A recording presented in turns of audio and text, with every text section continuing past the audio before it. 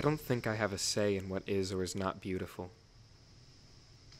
It's a universal truth to say there's beauty in nature, but do we ever wonder why it happens to be there in the first place?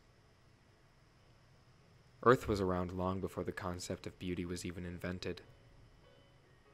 But that doesn't mean it wasn't always there. The dinosaurs probably saw beauty. I don't think beauty is only something you can see. You can hear it. Not just in sounds, but in words too. I think it's more of a feeling.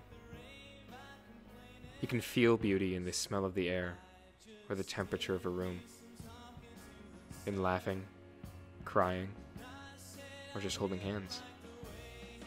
Even rainy days can be beautiful.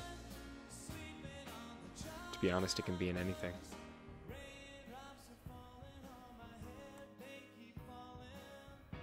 But there's one